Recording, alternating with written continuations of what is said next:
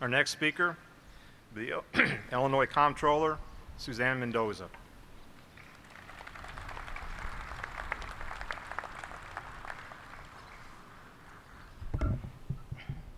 Good morning, officers, families, and all of us gathered here today to honor the sacrifices of our heroic members of law enforcement.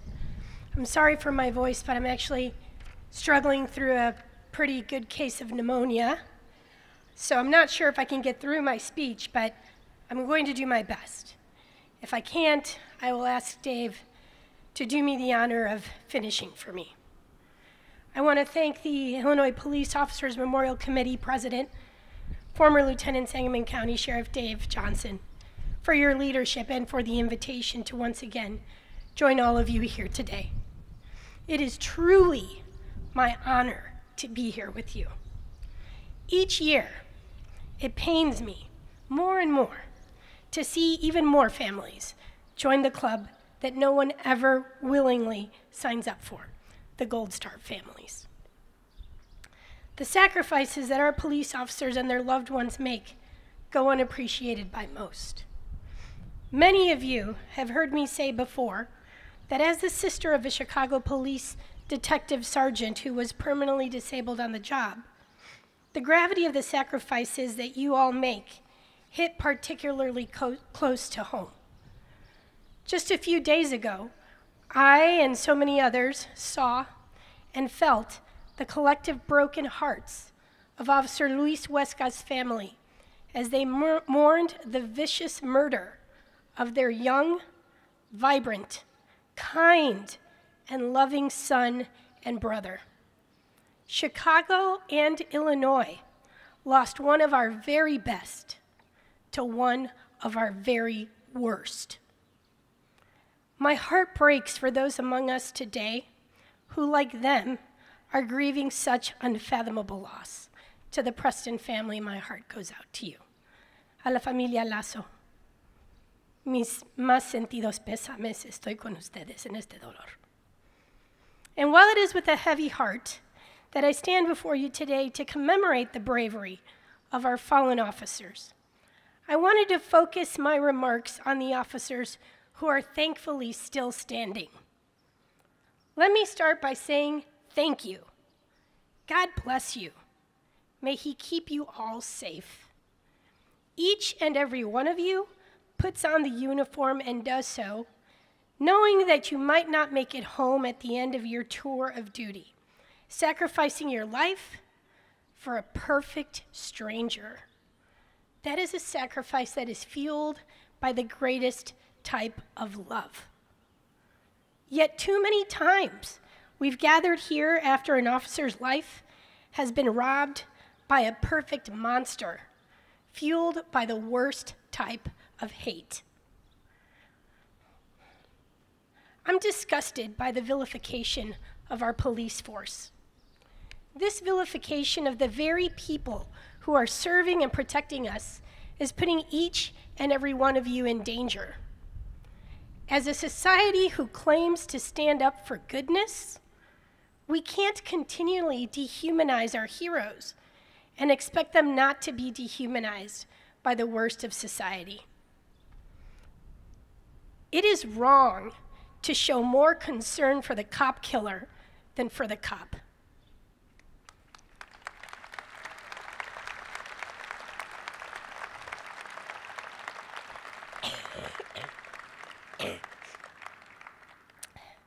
Police are human beings with feelings and families.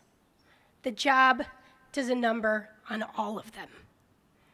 I have talked to police that have pulled dead, mangled bodies from cars, compassionately lied to people as they were dying, telling them they were going to be okay, holding their hand, watching as their life fades out. Police who've held dying babies, held towels on gunshot wounds, or performed CPR on someone even when they knew it wouldn't make a difference, just to make their family members feel better. I know police who have bought lunch for mentally ill people who hadn't eaten for a while, or police who gave breaks and second chances to people who deserve them.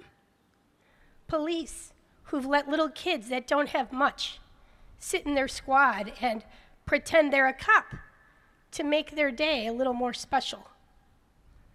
And I know police who've prayed for people they didn't even know because they needed it. These are stories the public rarely hears.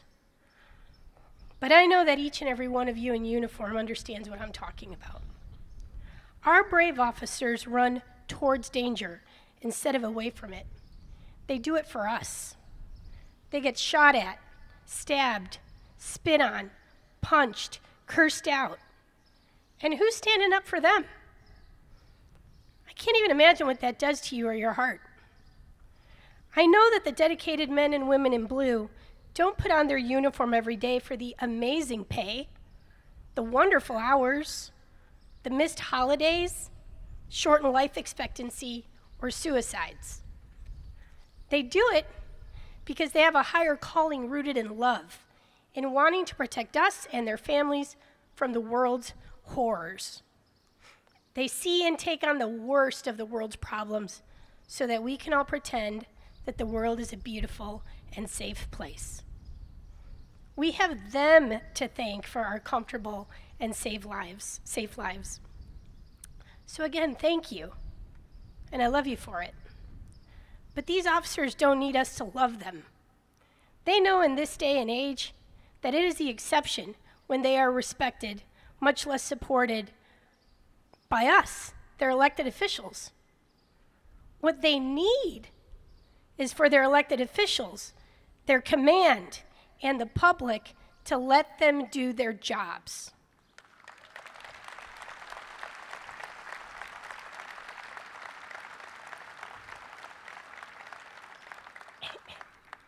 To not prevent them from protecting the overwhelmingly number of good people from an overwhelmingly number of bad people looking to cause them harm.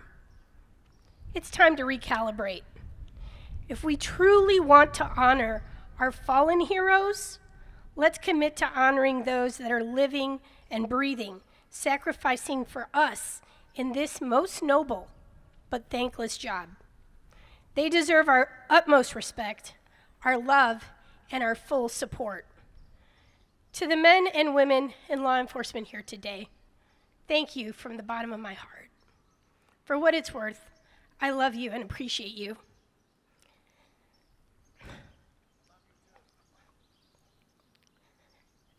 May God watch over you. Saint Michael protect you. And may you always return home safely at the end of your watch.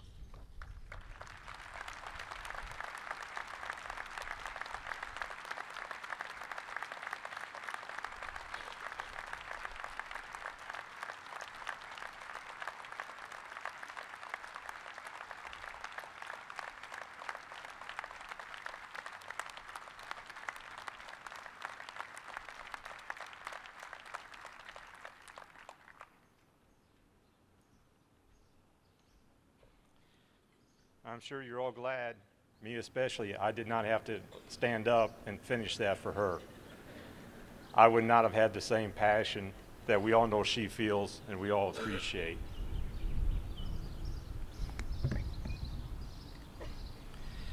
Our next speaker will be Elizabeth French, family survivor, Officer Ella Grace French, Chicago Police Department. End of watch, August 7th, 2021, member of Illinois Cops.